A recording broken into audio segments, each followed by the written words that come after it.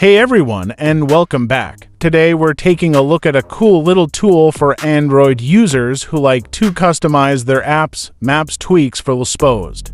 Before we dive into Maps Tweaks, let's quickly address Lsposed. Lsposed is a framework for customizing Android experiences. It allows developers to create modules that can modify how apps function and appear. What are Maps Tweaks? Now, on to the fun stuff. Maps Tweaks is an Lsposed module specifically designed for map apps.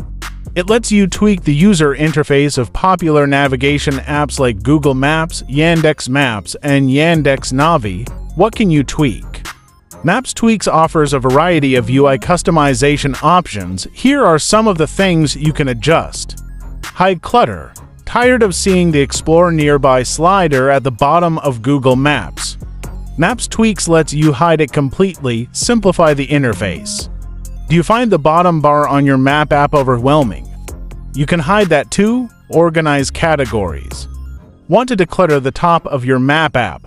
Maps Tweaks allows you to hide or rearrange the categories list. Minimize distraction.